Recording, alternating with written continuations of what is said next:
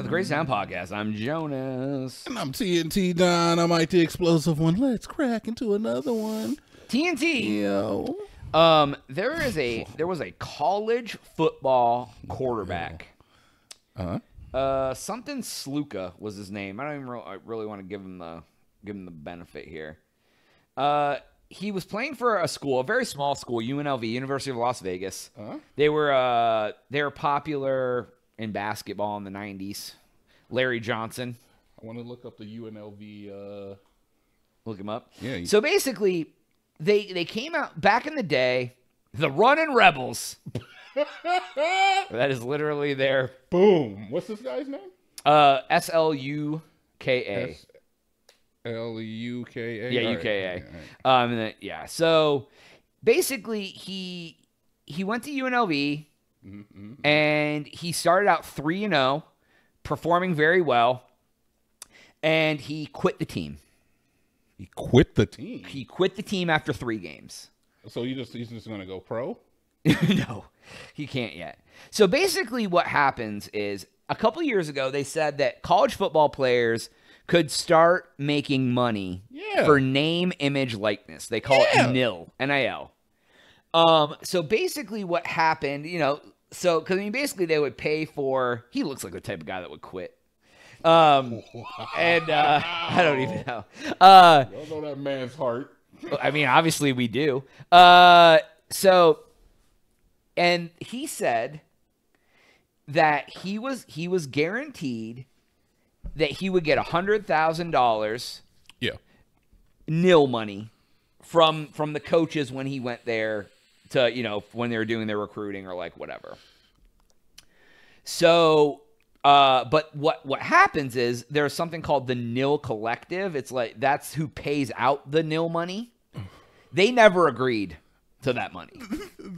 The college football player collective did not agree to give him $100,000. He was not cleared. He was not cleared. But they promised it to him because the coaches promised it to him to get him to play for them. Right.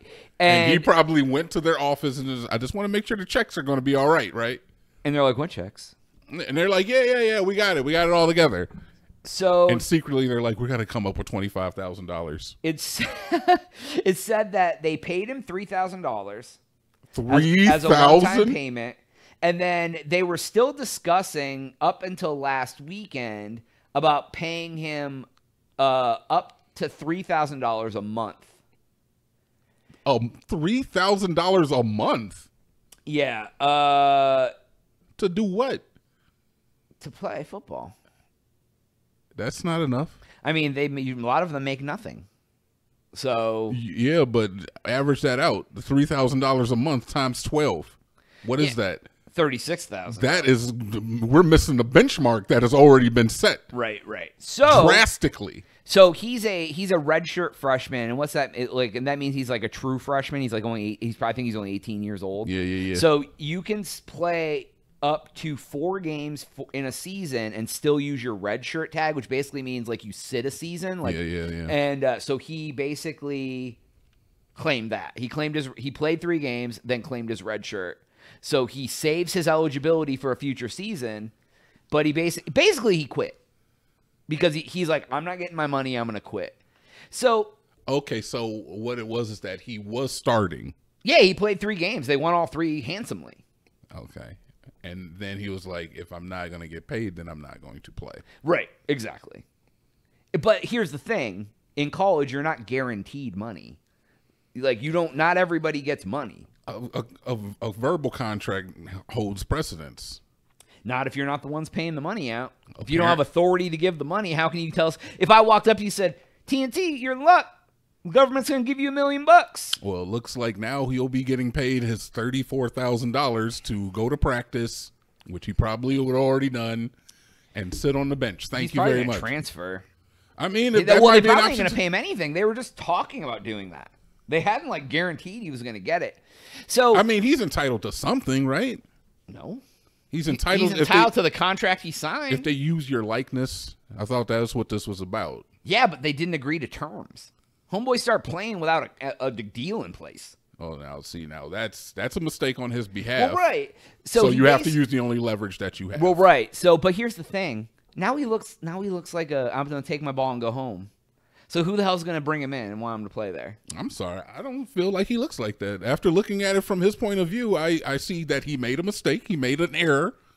But on the same note, you got to do whatever you got to do. He wasn't going to get paid his money. You promised him something. There was discussions that took place. Yeah, but he's not in the NFL. You're right. If he was in an NFL, what would his course of action be? He would have got a contract and signed it and not been an idiot. Okay, so at that point, we've already made that mistake. What is our option now? I'm not playing. Follow your word? When they decide to do their side of that bargain, I will decide to do that side of the bargain for myself. Now I'm convinced you're him. I'm not. You walking home? If you're not getting your money, you leaving? No, Jonas. Are we really going to sit up here and protect this $1 billion industry of football? They have the money to pay the kid.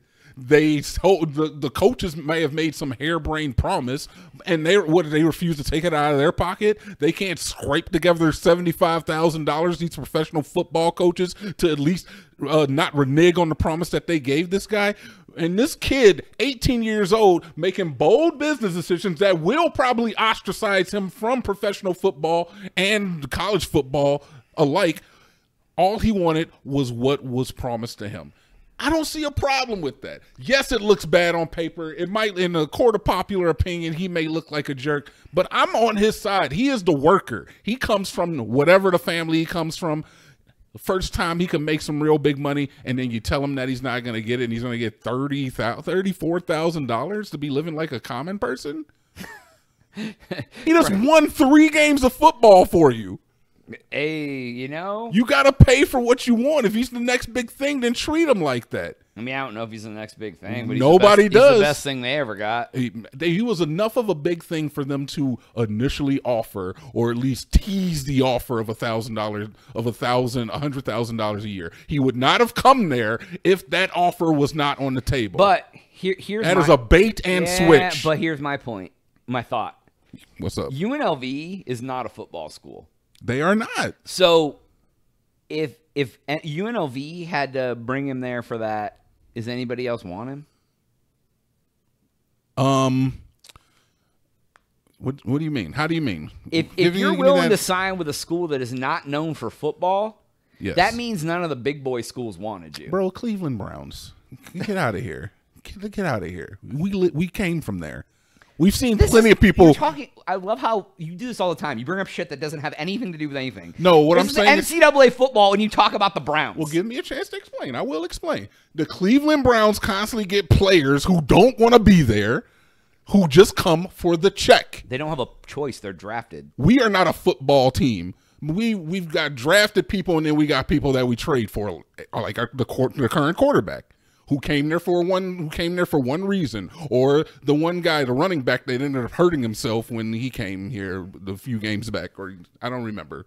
I don't know football. But regardless, all I'm saying is that yes, money makes you move. If you can make waves on a shit team and get that fan base behind you, it's going to make news, and nothing's better than bad publicity. UNLV is winning games. That's a beautiful thing. It's going to be hard for you to do, but yeah, money makes you go places. If they offered me $100,000 a year to move back to Ohio,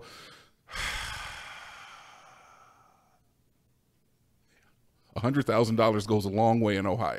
It goes way farther than it goes in Austin. That's for goddamn sure. Right? I'd be living like a king in Ohio. Okay, then. Ashtabula County. So if you are willing to give up your reservations to moving back to Ohio, which you know is hell on earth, I don't see a problem with him going to UNLV for that. And then once you tell me it's not that, no, I don't want to play for your team. Get out of here. Liars. Damn. Liars. Damn, what happened to the loyalty? What loyalty? What happened to loyalty? What happened to the between your worker and your employer? Employee rights? There has to be some middle ground here, man. If you make a promise or you tease something to get me in the door, you cannot switch it up, all right? That's insane. I don't know, man. Let us know what you think in the comments. But that's all the time we got for today. For Jonas. Thanos did nothing wrong. TNT. We out.